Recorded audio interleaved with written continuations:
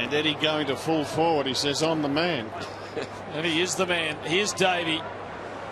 Modest number of possessions off to Melksham and Prismal. Melksham again.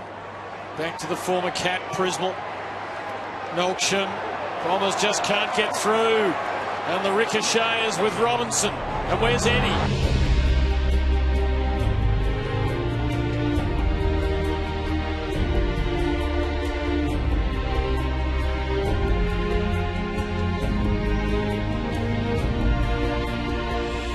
It is Saturday night football. It's a big one, round 18, Essendon versus Carlton. So much at stake. Stakes are high, and we're ready to go on a very chilly Saturday night at the MCG. Bombers just can't get through, and the ricochet is with Robinson. And where's Eddie? Walker's got to sit here. Oh, what a screamer! Everyone's up with that one.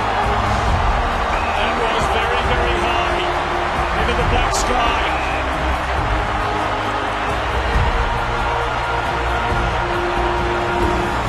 Yeah, I've been asked about it a lot of times, and it's one of those ones where it's sort of, I can't actually remember it. The moment itself it's a little bit sketchy. Then again, when you watch it over, you can sort of remember doing everything. But I can still remember Mitchie Robinson getting the ball. You know, he's a nice long kick, so I think he would have kicked it probably 60 metres that day. I still remember Carlisle just got to the right spot and just happened to get there at the same time and get that nice little ride. And the ricochet is with Robinson. And where's Eddie? Walker's got to sit here. It's a memory that I'll cherish for the rest of my life. I don't know if everyone knows, but every mark Walks takes, I seem to kick him the ball. Yeah, I couldn't believe it. I did a long bomb into the forward line and just got up on his shoulders. I just remember it was the first year I played defence, and our backline coach at the time, Sean Mulman, said to stand in front of my opponents that are smaller than me. So obviously Andrew Walker's a bit smaller than me, so I stood in front of him. Ball was kicked in long, and I just wanted to come back and take the mark myself. Instead, he sat off me and then sat on me.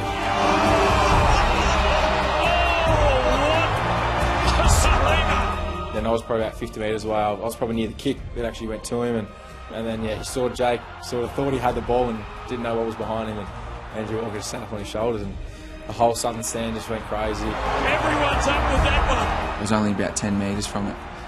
Yeah, I just remember Jake Carlisle's 200 centimetres. I just remember Andrew launching, and as he took the mark, I was just like, oh, that's unbelievable.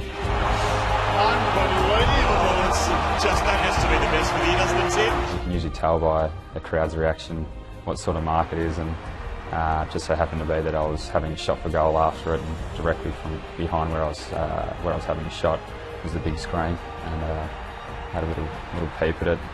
We were 40 or 50 points up at that stage, so tried to have a little look at it. The crowd is stunned. I reckon Essendon supporters are cheering this. Oh, that's the best for the year by a mile. No, I was actually in the backup because I was playing back at the time, and I looked over to my mate Lockie Henderson at the time, and sort of looked at him and said, "Walesies," and we both just shook our head in disbelief. And all I remember is just standing there with just hands in the air, just screaming, because it was just the greatest mark I've ever seen. Still to this day, I reckon. Oh, that's the best for the year by a mile. That was very, very high into the black sky. Yeah, I was about 25 metres away from him, just in front of him. And I can't remember who I was standing next to as an Essendon opponent. And I just remember having a bit of a laugh and talking to Essendon blokes, and that's probably one of the best grabs I reckon I'll ever see. I think I was just jumping up in the air, hands up in the air, because it was so high. I think if you look at the footage from this side of it, you can see Walks and see me just jumping up in the air. I didn't know what to believe when it happened. I was a bit shocked, but I looked at the replay and actually had a little giggle.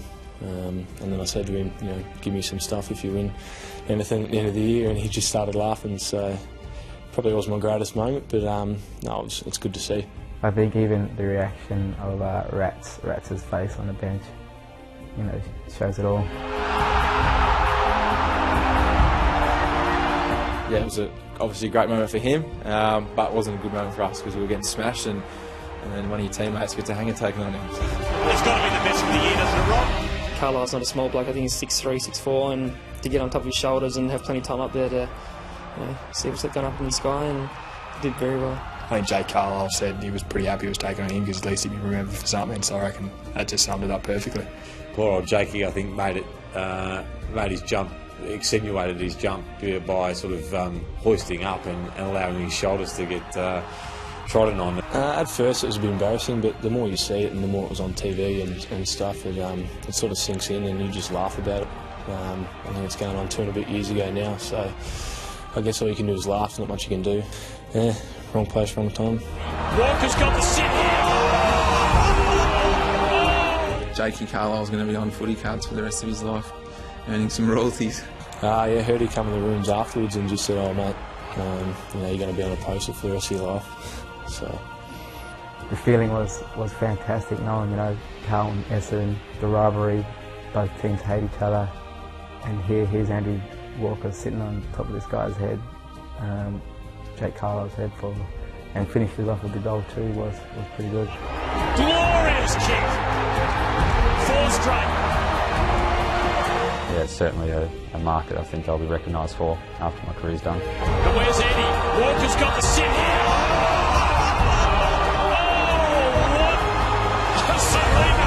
Everyone's up with that one.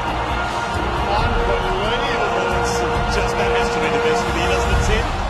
In years to come, he'll just be wishing he didn't have all that tape around his head. Yeah, good point.